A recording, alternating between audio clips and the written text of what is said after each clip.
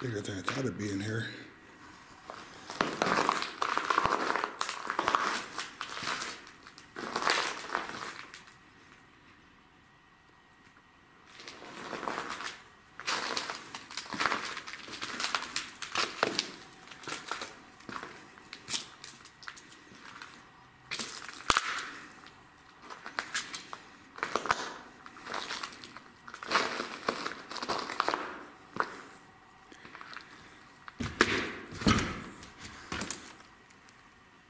It's like a glass floor or plastic floor. I think there used to be lights under here.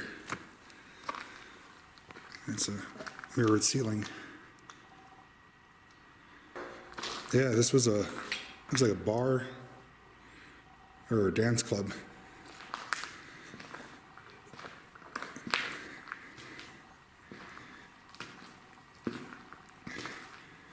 I never saw a motel actually have like this much to offer to its guests.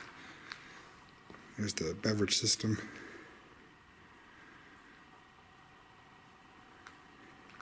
Beer bottles. Yes, this must have been a dance floor up here. This reminds me of a Saturday Night Live with like the light up floor with mirrors. This floor is very soft.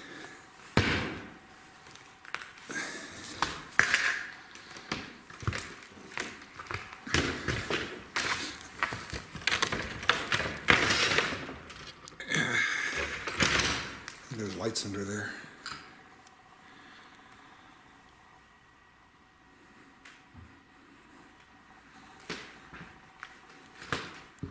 This might have been maybe DJ booth.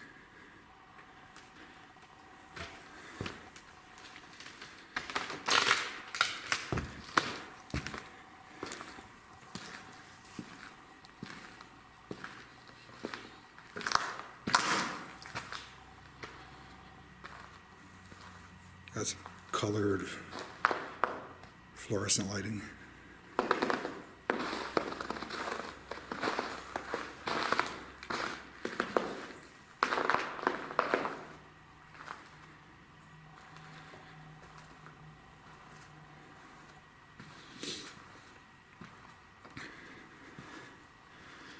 Seems like it dates back to maybe the 70s, early 80s.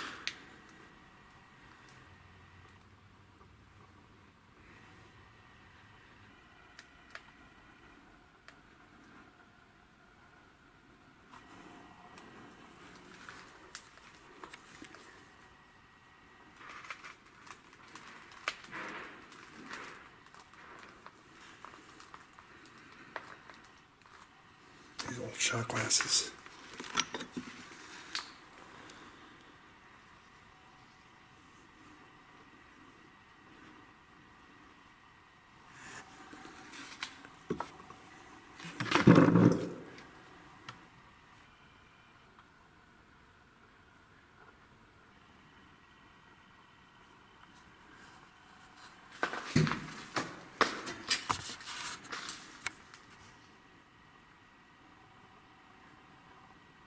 This is a pretty big bar.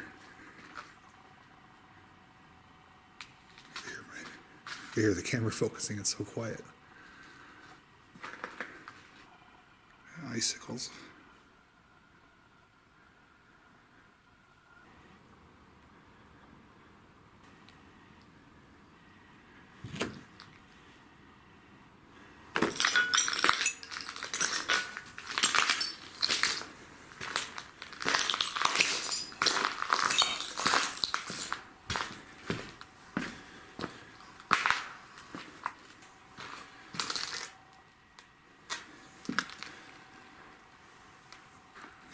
Cooler. Where you're walking is a light up dance floor. Oh, that's pretty neat. I wonder why I felt like it was plastic. Yeah, mirrored ceilings and a light up dance floor. And this was a bar over here.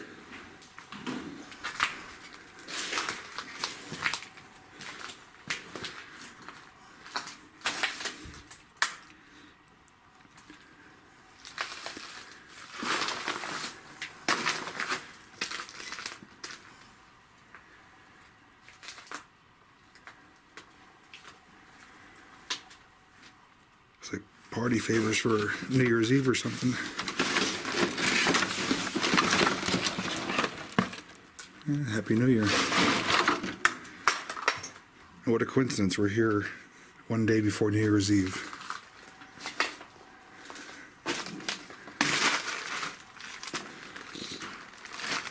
That looks like those things that they carry pizza in.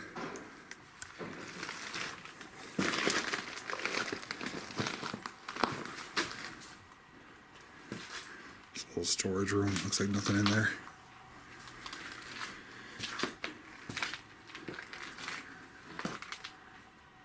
It's like maybe somebody was staying in here at one point.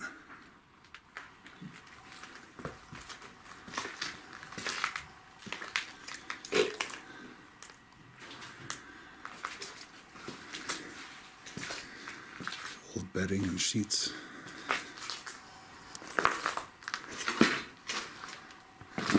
Time for the season. Yeah, the whole box is all New Year's stuff. I said, what a coincidence, we're here one day before New Year's Eve.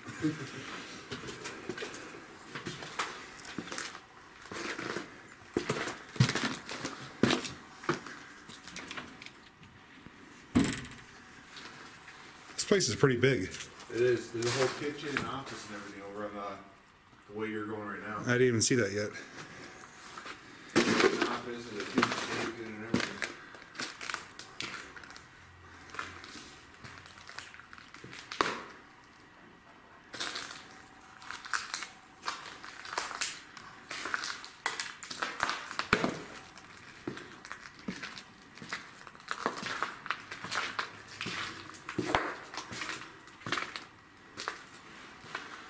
That's the dance floor.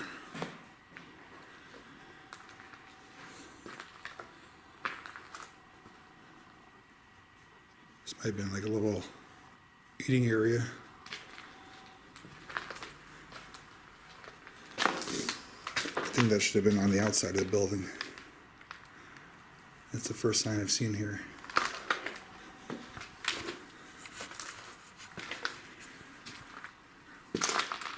This looks like the front door area, or the lobby. It's definitely seen better days. This has some different trim around here. It's like little grooves.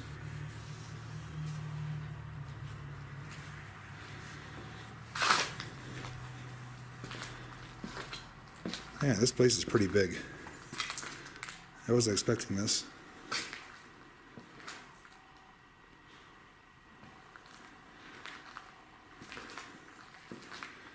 This might have been the living quarters for the owner, possibly. Or no, maybe this was like a little banquet hall or dining hall. There's a little awning here. This may have been where they had food under here. Yep, probably like a salad bar or something. Here's some stuff.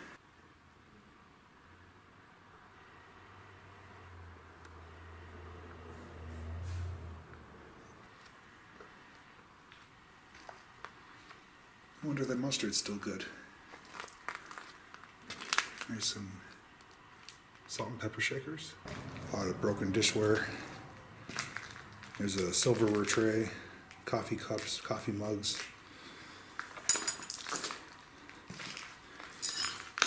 It looks like ice cream cup for desserts.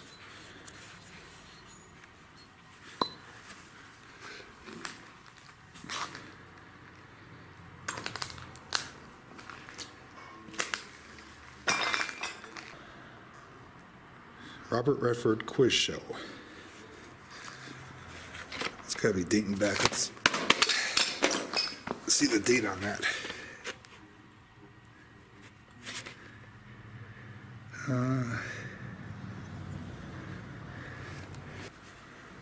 Well, it looks like they may have had an auction here when it closed.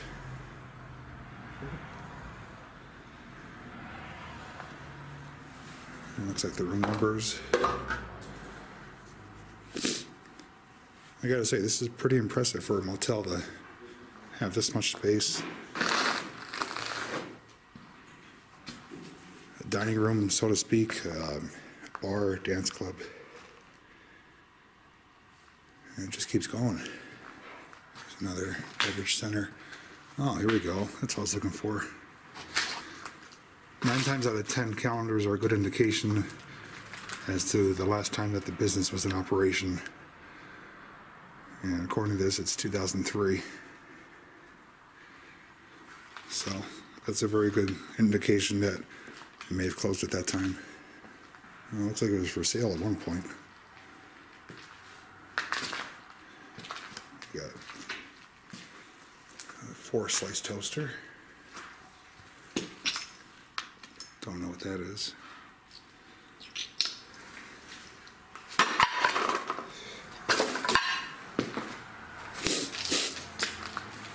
I believe this is the back kitchen area. It looks like where the grillers would have been.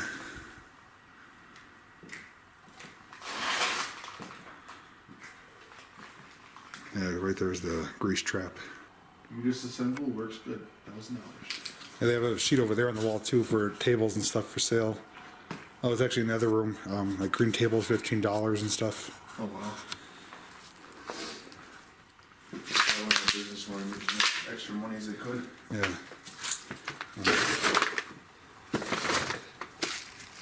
Got a nice big safe in there too.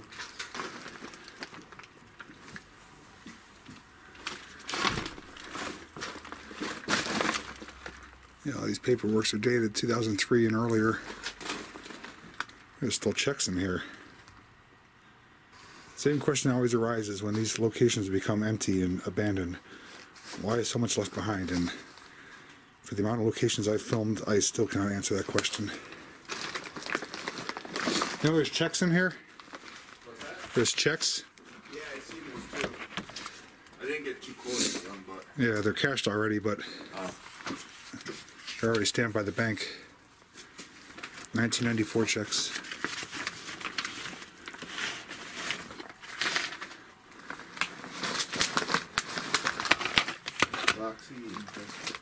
Two-door inn, that's probably what it's called then. Hmm? Two-door inn? Two-door inn? Yeah, that's probably the name of the building. Oh, Tudor. I found a menu in the winter room too. Had a different name on it, but... Yeah, his menu's over there for a steakhouse. Is it Stamper? Yeah, here it is. Two-door inn. Tudor-inn. Okay, we got another calendar here. Another date of 2003. So that looks like the last year of operation. So we're going on 15 years now of being closed.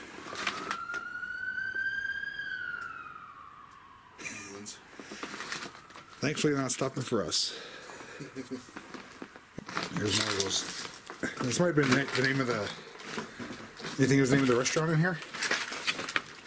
Yeah, that's not big because it's the same address. Yeah, because it says Blakesley, Madison. Yeah, same phone number. I'm just blown away by a motel having this much. Yeah, because when we drove past there, it didn't look massive. When you walk in it. I'm surprised just how much is here. Like room after room. Yeah, as I was saying before, as I was walking past different things, I'm like, wow, there's even more room still in this place. And here's some more menus.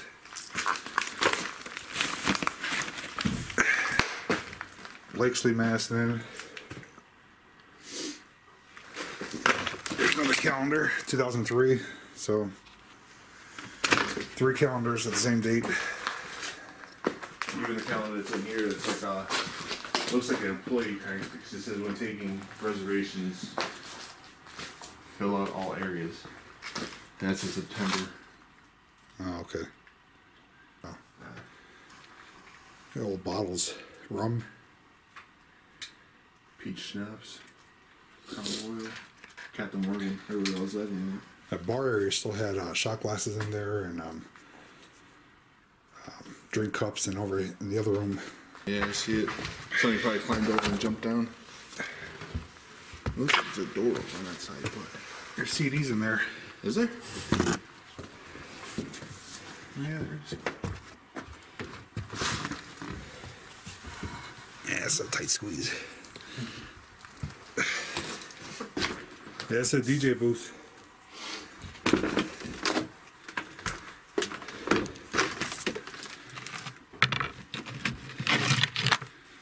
Mary J. They were rocking out.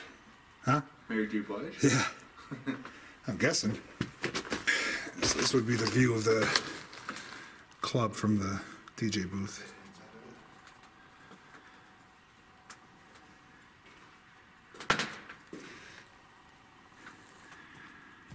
Just gonna imagine some old 70s music playing. Lights on the floor, people wearing bell bottoms. And this is back behind the DJ booth. It looks like we got some old vinyls or something here. Or, oh, those are the mats that go on the turntables that the vinyls go on top of.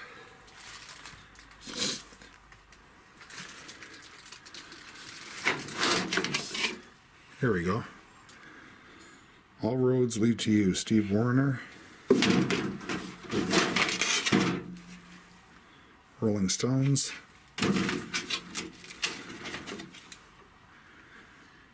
Epic, Brand New Lover. I think these are 45s. Just a pile of them right there. It's a small DJ booth, but I guess it served its needs. Okay, this place was something to see back in the day. I'm going to do a little digging on this location. If I do find any information, it'll be added to this video in the subtitles, so may or may not have some facts on this place. We'll see what we can find. I just don't know how the hell people got in and out of here.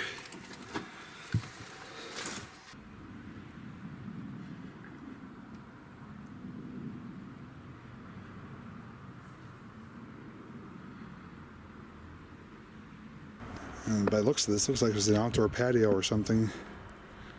Outdoor bar, outdoor patio. decking possibly for the pool. It's right there. Let's go check some of these rooms out.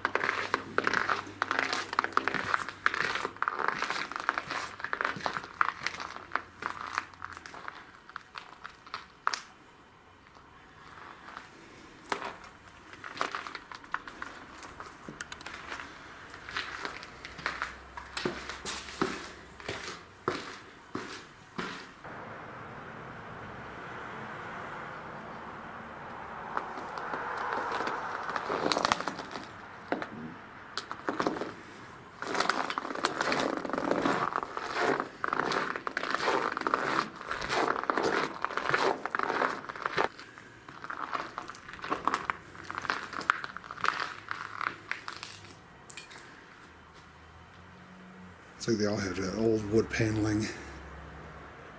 And they're all pretty much gutted and stripped. Nothing too exciting in here to see.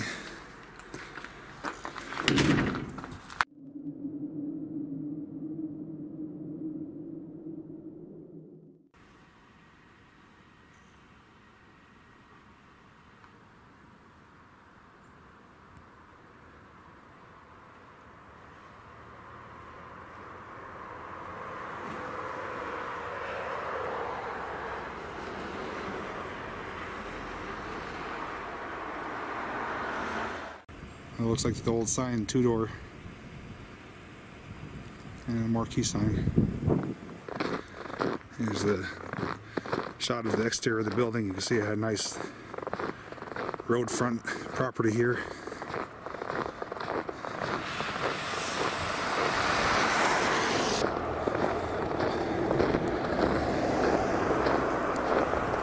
This is where guests would arrive when they're going to check in. There's the front door, and inside there was the nightclub and everything else that we found. Alright guys, that is a look at the abandoned motel. Like I said, I'm very surprised at how much is inside of here with the nightclub, the restaurant, the dining area, the amount of rooms. It's pretty impressive for what they had. And being shut down for 15 years, the inside honestly isn't that bad except for what the vandals did and some natural decay, but overall there's not really much mold. Not a whole lot of graffiti, just certain areas, but overall it was a good explore. So if you like this video, hit that thumbs up.